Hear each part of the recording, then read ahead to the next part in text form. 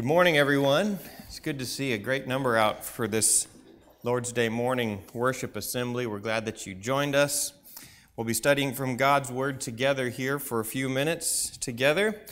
We're so glad that the Flowers family is back after what feels like it's been a long time, about a week and a half. They were down preaching. Jesse was preaching in Alabama and in Kentucky, and yet we got one more week of the replacements. I'm sure you're all disappointed. Fifth Sunday speakers here at the end of the month of July. So here we are with August upon us. I'll be speaking this morning, of course, and then Nathan Jenkins will bring the lesson this evening. We want to look into God's Word, do exactly what God's Word teaches us, and so that's what I hope to do this morning in guiding our study. Turn over to 1 Kings chapter 3. 1 Kings chapter 3 is where you find part of the story of King Solomon. And one of the stories from King Solomon's early years as the king of Israel. As we all know, Solomon was granted wisdom by God and was said to be wiser than anyone after receiving that wisdom and discernment from God. And God then gives us a story to show just how wise Solomon was. And it's this story about dividing the child. Perhaps we're familiar with this story. Let's read the text in 1 Kings chapter 3, verse 16, to see about Solomon's wisdom here. 1 Kings 3, verse 16, Then two women who were harlots came to the king and stood before him. The one woman said, "O my lord, this woman and I live in the same house, and I gave birth to a child while she was in the house. It happened on the third day after I gave birth that this woman also gave birth to a child, and we were together. There was no stranger with us in the house, only the two of us in the house. This woman's son died in the night because she lay on it. So she arose in the middle of the night and took my son from beside me while your maidservant slept and laid him in her bosom and laid her dead son in my bosom. When I rose in the morning to nurse my son, behold, he was dead. But when I looked at him carefully in the morning, behold, he was not my son whom I had born." Then the other woman said, "No, for the living one is my son, and the dead one is your son." But the first woman said, "No, for the dead one is your son, and the living one is my son." Thus they spoke before the king. Verse 23, Then the king said, "The one says, 'This is my son who is living, and your son is the dead one.' And the other says, 'No, for your son is the dead one, and my son is the living one.' The king said, 'Get me a sword.' So they brought a sword before the king. The king said, 'Divide the living child in two, and give half to the one and half to the other.' Then the woman whose child was the living one spoke to the king, for she was deeply stirred over her son, and said, 'O my lord, give her the living child, and by no means kill him.' But the other said, 'He shall be neither mine or yours. Divide him.' Then the king said, 'Give the first woman the living child, and by no means kill him. She is the mother.' When all Israel heard of the judgment which the king had handed down, they feared the king, for they saw that the wisdom of God was in him to administer justice." It's an incredible story. You know, it's actually a story that the world likes to mock. They can't imagine that any woman would be so cruel as this second woman who says, "Divide him." What could possibly make a person say, "Divide the child"?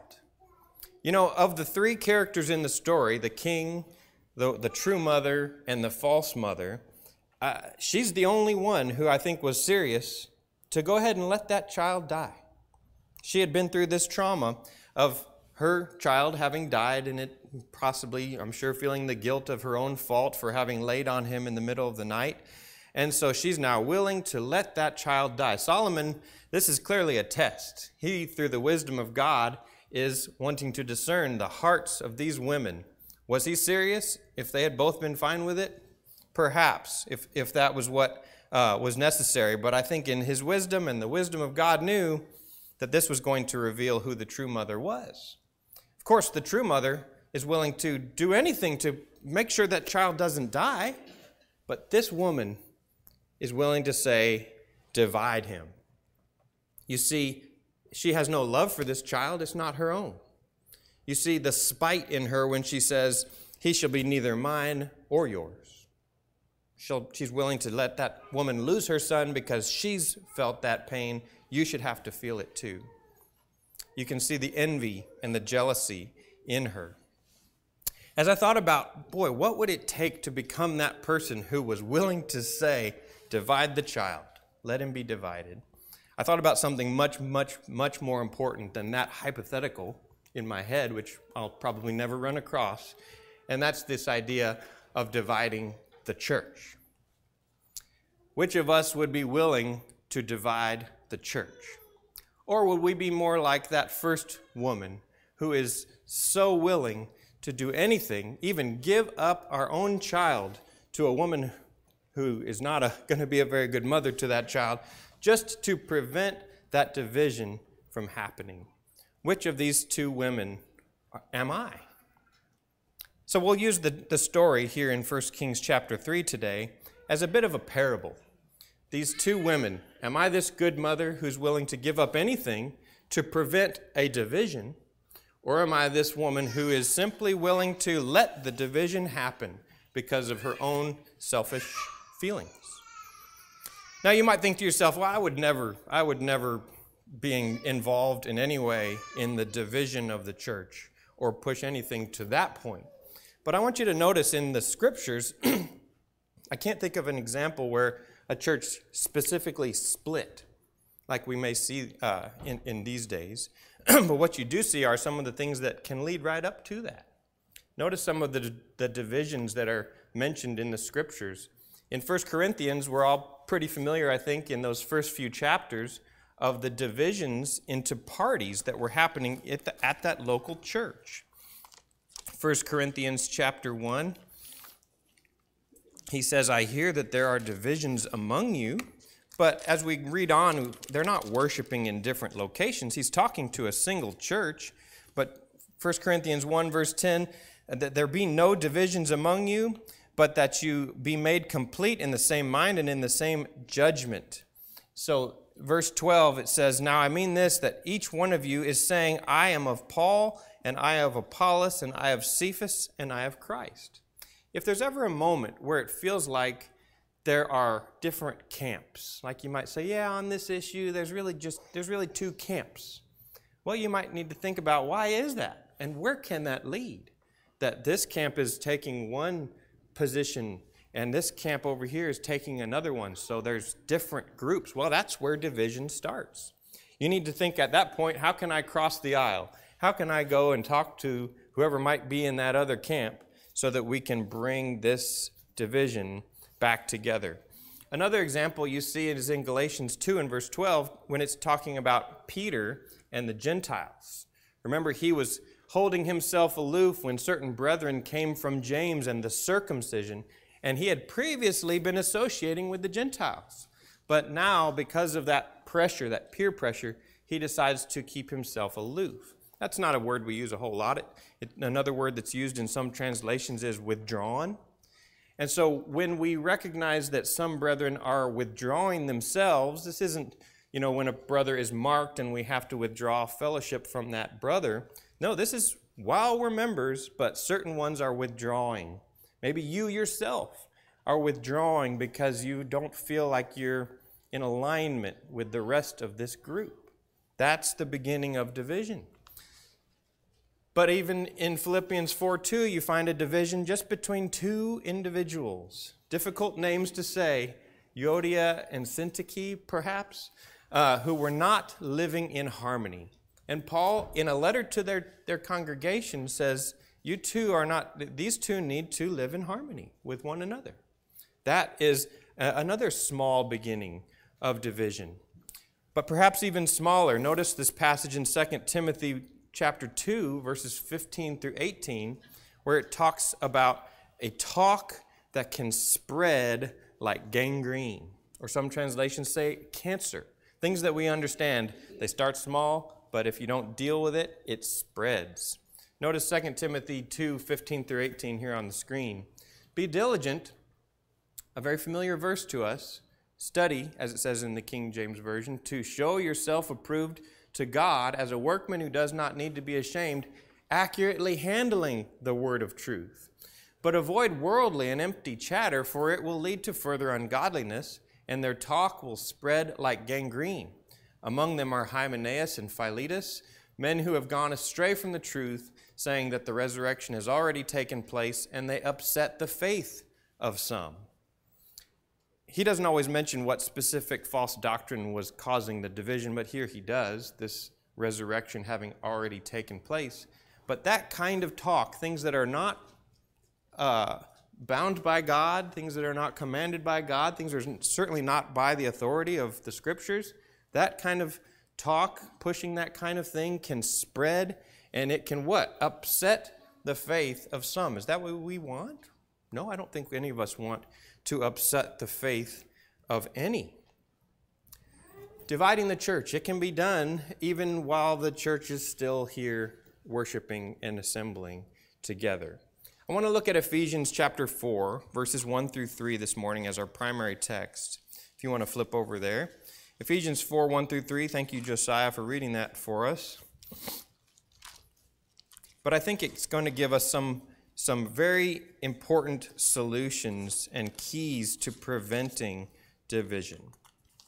Ephesians 4, 1-3, if I can read that one more time, it says, "Therefore I, the prisoner of the Lord, implore you to walk in a manner worthy of the calling with which you have been called." If you pause just for a moment there, that calling was from Jesus, and he makes that call to us from the cross when he says, "Father, forgive them," from his preaching, of course, when he says, "Come to me, all you who are weary and heavy laden." That's the call, and now we have been called into fellowship, and we are members now with Christ, and now we're supposed to walk in a manner worthy of that calling. Such a high calling and such a tall order to now walk in a manner worthy of that. And then he describes it. Verse 2, he says, "With all humility and gentleness, with patience, showing tolerance for one another in love, being diligent to preserve the unity of the Spirit in the bond of peace." I see the child in that third verse. What is it that we're trying to keep from being divided and split into two? Well, it's the unity, the oneness. We want to keep that child together, right? We want to keep the church together, those for whom Christ died, and we're supposed to be diligent. Work hard to preserve it, the unity of the Spirit in the bond of peace. And so he gives us 5 attitudes. And these 5 attitudes, I want you to see, we've looked at some of these terms before, but in this context, these attitudes are important for the sake of unity. So how do we apply these 5 things from verse 2 to the idea of being unified? Humility, gentleness, patience, tolerance for one another, and all these things being done in love. Let's look at these terms together, and then the lesson will be yours. This phrase, not just humility, but he says all humility in the New American Standard. So think of it as every bit of humility that you can muster, and all the time. Interesting from the Greek word that it's a compound word from tapenos, which means not far from the ground, just something that's very low. And phren, which means the mind. So one translator or dictionary mentions that it's a deep sense of one's littleness. That's what humility is, never forgetting how small you are. That's a good thing to keep in your mind, an image of just being low. Over in Philippians chapter 2 and verse 3, it says to regard others as more important than yourself. Philippians 2, a great passage we know that shows that this is an attitude that was in Christ Jesus and should also be in ourselves, verse 5. But it says, starting in verse 3, Philippians 2:3, "Do nothing from selfishness or empty conceit, but with humility of mind, regard one another as more important than yourselves." And verse 4, "Do not merely look out for your own personal interests, but also for the interests of others. Now, I don't know if your translation has the word merely in there, but it might be in italics if it's there. And I have a note in my margin. John Gentry actually studied on this verse, and so I'm going to quote him this morning. The original language doesn't support the word merely. That's supplied in trying to understand what he's saying, but it's even more extreme than don't merely look out for your own interests. No, it's don't look out for your personal interests, but for the interests of others. Isn't that the definition of the word love that we use oftentimes? This agape love is, what does the other person need? Well, it's also here tied into this idea of humility, and so they're very closely tied. So others are more important. If I'm making a list of who's the most important in this congregation, my name's at the bottom. I'm the least important than these little ones, than some of those who are elderly, than someone who might be new to the group, somebody who's been here for 30 years. Doesn't matter. They're all more important than me. And so everything I'm doing, everything I'm choosing, everything I'm saying is to serve them, to help them. See, in 1 Peter 4 and verse 10, it talks about your gifts, and every gift that you receive from God is for serving others, right? That 4:11, if we flip over there, is where we see this idea of, if any man speaks, let him speak as the oracles of God. But just before that, as each one has received a special gift, employ it in the serving of one another as good stewards of the manifold grace of God. So anything that you have doesn't elevate yourself, but gives you just another tool to help somebody else. And I noticed that this is where Solomon begins. So going back to Solomon in 1 Kings chapter 3, you have his beautiful prayer where he asks God for wisdom. It's kind of that moment that we all wish that we could have where Aladdin rubs the lamp and the genie comes out and gives him 3 wishes, anything you want. Well, in this case, God gives him 1 wish, right? And Solomon shows some wisdom before he receives wisdom by asking God for something that God is pleased with. It's like 1 Kings 3, verses 7 through 9, in the middle of the night. If I was aroused in the middle of the night, I wouldn't even be thinking clearly. But he gets this dream in the middle of the night, and he prays such a solemn prayer. Now, O Lord my God, you have made your servant king in place of my father David, yet I am but a little child. I do not know how to go out or come in. Your servant is in the midst of your people, which you have chosen, a great people who are too many to be numbered or counted.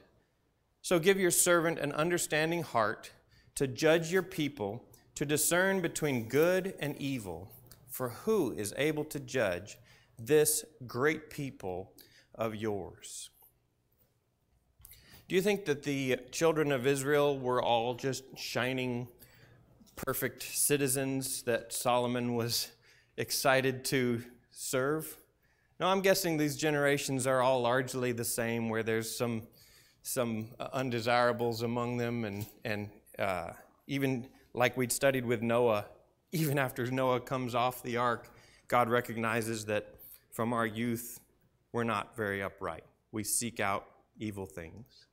And yet, Solomon's mindset of himself to them is he is just a little child, doesn't know anything, doesn't know what's best, and they are this great people of yours.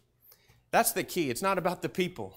And this congregation here, we all know each other fairly well. It doesn't take too long to get to know each other. And regardless of who we're close with or not close with, this is the great people of God. And I am a little, tiny, insignificant person who has to serve them. And I want to do it well. I want to do it so that they grow and grow stronger and closer to one another, so that the work of God can continue, so that more souls can be added, so that this church can be a pillar in support of the truth here at this place for years to come. This great people who are too many to be numbered or counted. Imagine a man who takes on the responsibility of the eldership, and suddenly 60, 70, 80 people are coming to him with their concerns, with their challenges, with their problems. What a great weight of responsibility. This should be the prayer that he's praying every day, to give me an understanding heart, a heart of wisdom. That word actually in the margin of the New American Standard says a hearing heart. A hearing heart. Doesn't it take humility to be one who is hearing rather than always wanting to speak and share your great knowledge? No, a hearing heart. That's what Solomon prays for. Give me a hearing heart to understand and discern so that I'll know what's right and wrong and be able to judge for the good of the people. So humility, all humility, that's where Paul begins in his list of things that will make for unity. But then he goes on to talk about gentleness. Gentleness, this word is essentially, as I think of that word, we know what gentleness is. It's the way we treat everyone at first. And it's funny to me and it's sad to me. I'm not talking about anyone but myself at this point. We know how to be polite to a person that we're just meeting. And we're kind and gentle. It's the way you might treat a visitor when they come in the back door, someone you've never met. But then after you've known them for years and years, maybe it's your close family, right? Well, that's where the rudeness is shown. That's where the sarcasm every day. It's where you can really treat a person without gentleness. And have you ever heard someone say, well, that just means I like you. I treat you that way because I like you. Because they feel comfortable. And I get that. They've been able to let their guard down in some way and just be themselves. Well, if yourself comes across as rude and harsh and biting at another person, it can eventually wear them down. It's maybe that others are just overlooking the rude and harsh, biting things that you say just to get along, but they don't enjoy it. Not many people enjoy a lack of gentleness. The Greek word here, prautes, is translated meekness in other places, so meekness and gentleness are the same idea, but from a root praeus, and from this Bible Study Tools help site, it gave a good explanation of what this means or where this comes from. Those who are wholly relying on God rather than their own strength to defend against an injustice. And so toward evil people, it means knowing God is permitting the injuries that they inflict and that he is using them to purify his elect and that he will deliver his elect in time.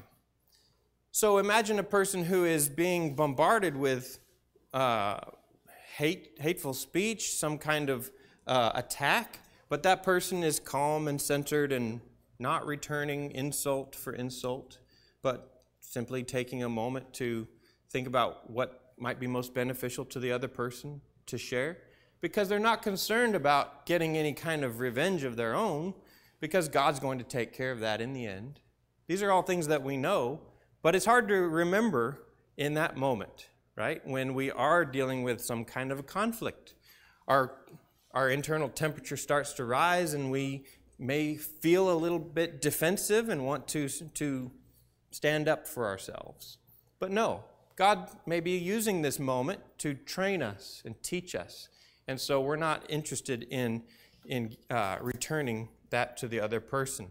You know, the word gentleness, I think it's interesting where it often stands in relation to self-control in these lists, like Galatians 5:23, where we've got the fruit of the Spirit, gentleness and self-control. See, it's not that a gentle person is weak.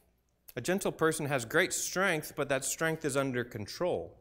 And they've chosen not to use whatever strength they have to fire back. He also says over in 2 Peter 1 and verse 6 that you add to your knowledge self-control. Because I'll tell you, the hardest time to be self-controlled and gentle is when you know you're right. That other person just said something that's completely wrong, and I've got the answer, and I can't wait to show them. Well, that's when you can lash out in cruelty without any kind of gentleness. That's the time where self-control is needed so much. Add to your knowledge self-control, because that's how you might actually help that person, speaking to them with kindness. See, in 2 Timothy 2:25, it says, with gentleness correcting those who are in opposition. That's how you might actually help the person. Rather than You imagine this political situation in America, right, with just the back and forth, or maybe imagine the internet where people are just arguing without any love for one another. Well, that's not going to actually change anybody's mind. But with gentleness, you might do it. It says in Colossians 4 and verse 6, let your speech always be with grace, as though seasoned with salt, so that you will know how you should respond to each person. There's a different way to respond to different people. Salt makes something taste better and go down a little easier, right, than something that doesn't taste very good. So how are we going to help them absorb that information best? We could have gone with this list this morning, 1 Peter 3, 8 through 9. He says, to sum up, all of you be harmonious, sympathetic, brotherly, kind-hearted, and humble in spirit, not returning evil for evil or insult for insult, but giving a blessing instead. Think about that next time you are receiving an insult or receiving the evil in whatever way it manifests. How am I going to bless that person? Doesn't that sound wishy-washy or weak? Well, that's what God wants from us. Give a blessing. How am I going to bless this person rather than try to show that I'm strong enough to respond back to what they're saying? Lacking gentleness, as we see in James 3, verses 13 through 18, it reveals bitter jealousy and selfish ambition. Notice what it says. Who among you is wise and understanding? Let him show by his good behavior his deeds in the gentleness of wisdom. So this isn't just comparing God's wisdom to the world's wisdom. He's showing the gentleness of wisdom. But if you have bitter jealousy and selfish ambition in your heart, do not be arrogant and so lie against the truth. This wisdom is not that which comes down from above, but is earthly, natural, demonic. For where jealousy and selfish ambition exist, there is disorder and every evil thing. But the wisdom from above is first pure, then peaceable, gentle, reasonable, full of mercy and good fruits, unwavering, without hypocrisy. And the seed whose fruit is righteousness is sown in peace by those who make peace. You see the word peace all through there. And I think it's good to emphasize that as we have conversations with those who may disagree, that wisdom from above is first pure. We're not going to sacrifice anything about the purity of the gospel or purity of the doctrine. But as soon as we've got that established, we know the truth and we're standing for the truth, everything about what we're saying is about peace, gentleness, reasonableness, mercy. That is what God expects. That's how you sow peace. We're not sowers of division, we're sowers of peace. And we want that peace to be planted and grow so that it can serve all who want to become a member of our congregation. So patience is a key part of this. Gentleness is a key part of this. And the next thing that God emphasizes to us is that patience is important. How is patience different from what we've talked about? You know, I've heard people say, I have no patience for him. Have you ever said that about another person? I just have no patience for that person. And it's easy to get caught into that. But consider the Lord's long-suffering. We won't look at Exodus chapter 34, but it talks about how great the Lord's long-suffering is, his mercy, which is everlasting. We know that the Lord is long-suffering. Imagine what he puts up with you and me when we come to him in prayer, begging for his forgiveness, and then we're right back at his door not too long later with a similar prayer for the same forgiveness. And yet he endures. He doesn't strike us dead right then. He doesn't send us where we deserve to go. He wants us to come to repentance and to be with him eternally. You see, this word patience emphasizes the idea of bearing with someone else. The mature are those who recognize and bear with immaturity. Isn't that the case? That the more mature person is the one who can take the high road and not lose their patience? Notice as the men studied in 1 Corinthians 6 last month, the instruction there was, why not rather be wronged? Rather than taking your brother to court and demanding justice outside of the church and bringing shame on the church, just let it go. Let that person take whatever they took from you and let it go for the sake of peace. Isn't that what the true mother is doing? She's saying, let the child live. You can have him. I don't want this to hurt the child. I want this child to live. So she's willing to let herself be wronged. Notice in Proverbs 26, it says, do not answer a fool according to his folly, or you will also be like him. So another reason to not dive into that dispute is that you may be dragged down by it. Sometimes it's better to just let that foolish comment go on away. Let it peter out. When we look at the elders' qualifications, what do you find? Elders are said to be not a brawler in 1 Timothy, and in Titus it says not soon angry. This quality is something that those who are selected to lead should have, and so all of us should aspire to, that we're not one who's eager to get involved in a dispute, not one who's wanting to get down into a fight. Notice in 1 Thessalonians 5:13 through 15, it says to live in peace with one another. Have patience. As it says, live in peace with one another. We urge you, brethren, admonish the unruly, encourage the faint-hearted, help the weak, but be patient with who? With everyone. Patience is needed with everyone. See to it that no one repays another with evil for evil, but always seek after that which is good for one another and for all people. That's what we should be seeking. We're so patient that we're looking only for what's good for one another and for all. But fourth on our list, we see this word tolerance. Tolerance for one another. When you see that word, you probably think what the world is doing with that word today, right? Society has abused this term. Isn't that sad what they've done? But notice in the same chapter, if you're in Ephesians chapter 4, you can see this for yourself, but I've listed them here. In the very same chapter, it tells us in Ephesians 4:17 through 32 not to tolerate sin, and it gives all kinds of examples of sins that we shouldn't be engaged in. And so this is not talking about, well, we're going to be tolerant of sin. That's not what the Lord's church is called to do. We're not supposed to tolerate false doctrine, as it mentions in verses 14 and 15, and certainly no unity and diversity, which some would say, well, that's the kind of tolerance God wants, that all the churches in town, whatever group might call themselves a church, should be unified, even though we preach completely different things from the words of God. No, he gives that list of 7 ones right there in the same context, that there is one body, there's one Lord, there's one faith, one hope. And so those ones are certainly the things that we should stand for and not tolerate additions to that. So what is he saying when he says, I want you to have tolerance for one another? Well, I think the challenge is, think of this idea of that one body. Well, it's made up of different people. And in the context, chapter 4, verse 25, he calls us members of one another.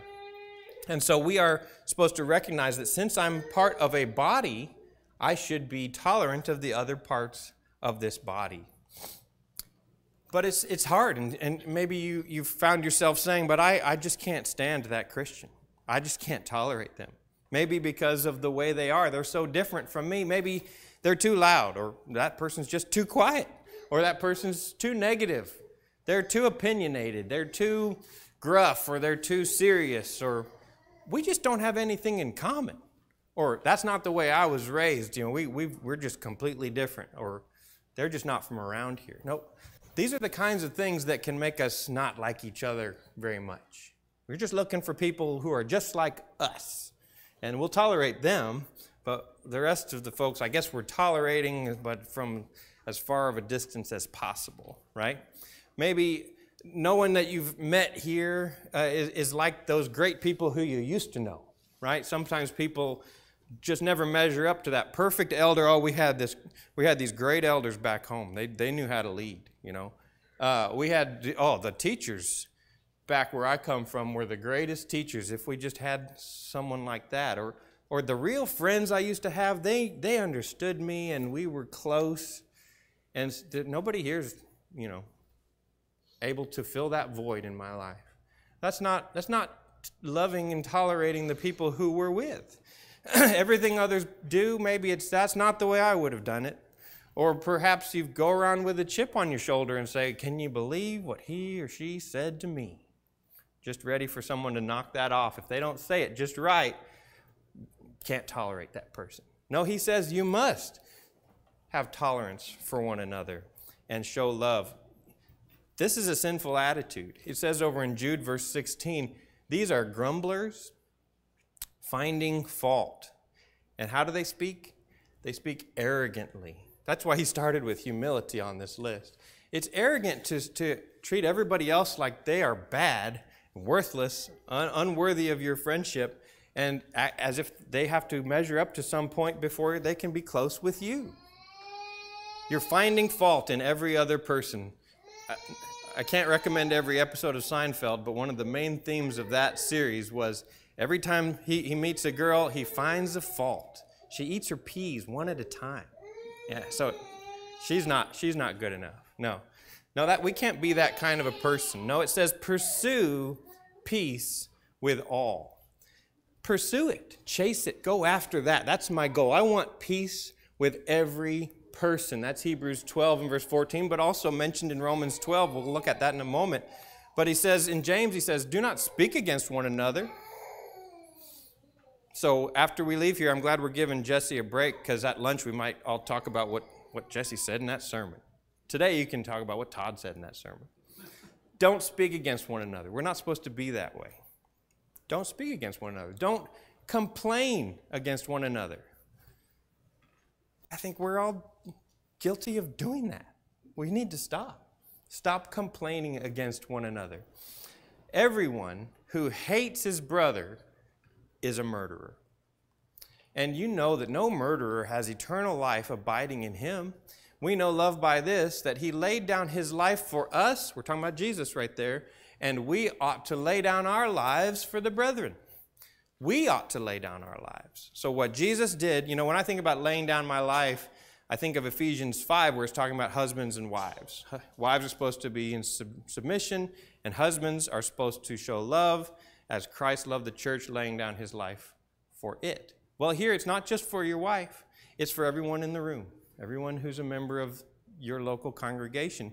Lay down your life for them, because Jesus did it for the church, and when he washed his disciples' feet, it was not so that we could do something back for him, but so that we could also go and do it for others and wash the feet of one another, serving one another, like we sang this morning. Make me a servant. Lay down our lives for them. But we would probably not want to admit that we were guilty of hate. I hope not. But the Bible speaks plainly about not hating your brother, and you need to consider, have you slipped to that point? Because if you have, you're a murderer in the eyes of God. Romans 12, it says, so far as it depends on you, overcome evil with good. Let's look at that text. Bless those who persecute you. I think when we talk about persecution, we usually go right to the government and maybe the people in the world, maybe somebody at the fair next week. If I ask them if they want to come to church and they laugh me off, or maybe we think of that as persecution. Well, I think a lot of persecution can come from right here within the church. Bless and do not curse them. Bless them. Rejoice with those who rejoice and weep with those who weep. Be of the same mind toward one another. Do not be haughty in mind, but associate with the lowly. Do not be wise in your own estimation. There's humility. Never pay back evil for evil to anyone. Respect what is right in the sight of all men. If possible, so far as it depends on you, be at peace with all men. That admits that sometimes it's the other person that's preventing the peace. But what can you do? Think about what you can do. Never take your own revenge, beloved, but leave room for the wrath of God. For it is written, vengeance is mine. I will repay, says the Lord. But if your enemy is hungry, and replace that word enemy with brother just for a minute, because sometimes your brothers can become like enemies that you are struggling with getting along with. If he's hungry, feed him. If he's thirsty, give him a drink. For in so doing, you will heap burning coals on his head. Do not be overcome by evil, but overcome evil with good. You can overcome evil with good. What he's unwilling to do as far as being at peace with you, you might overcome that by being good to that person. So seek ways to bless the other person, and you might just overcome the evil with your good. And I almost didn't put in this fifth point, because in the sentence he kind of uses the word in love to sum up some of these other qualities. And we've seen attributes of love in all of these points. I noticed that love is the opposite of biting and devouring one another. Over in Galatians chapter 5, for you, brethren, have been called to liberty, only do not use liberty as an opportunity for the flesh, but through love serve one another. For all the law is fulfilled in one word, even in this, you shall love your neighbor as yourself. But if you bite and devour one another, beware lest you be consumed by one another. The solution is love. Love your neighbor as yourself, certainly not seeking to bite and devour one another. Very briefly, over in 1 Corinthians, if you picked an epistle that you would say was the love epistle, I don't think 1 Corinthians would necessarily come to mind, but that's exactly how I think of it. Over in 1 Corinthians 16, verse 13, after all these chapters on different issues that he's been dealing with at that church, he sums it up by saying, let all that you do be done in love. And where do we find that love chapter that's often read at weddings and other places? Is 1 Corinthians chapter 13, 4 through 8, where it says, love is patient. Well, we've already talked about that. It's kind. It's not jealous. Love does not brag. It's not arrogant. It doesn't behave rudely. It doesn't seek its own. It's not provoked. That's a patient person who can't be provoked, where it doesn't matter what you come at me with, it's not going to stir me up to say an angry word. I can't be provoked because I love you. It doesn't take into account a wrong suffered. Interestingly enough, the New King James says that it thinks no evil. But that idea of thinking no evil isn't it's remembering what someone else did to you. But it doesn't do that. It lets it go. So if I love you, I'm not thinking about my grievances. I don't have a list of grievances that I need to air at some point with you. No, it doesn't rejoice in unrighteousness, but rejoices in the truth. It bears, it believes, it hopes, it endures all things, and it never fails. So my love's never going to run out. I'll never get to a point where, okay, I was bearing with this for a few years, but now I need to just unload. Now I need to get it all off my chest. No, because I love you the way that Christ loves me. And I need to show the love of Christ even unto the end and never let it fail. Another place in 1 Corinthians says that knowledge puffs up, but love builds up. And so if we're diligent to preserve unity, the unity of the Spirit in the bond of peace, then my knowledge isn't going to tear down. It's going to be coupled with love. And so how can I not let my knowledge get in the way and cause division? How can I build the church up in love? How can I keep it from dividing? Just like that mother. She gave up her son because she wanted the son to live.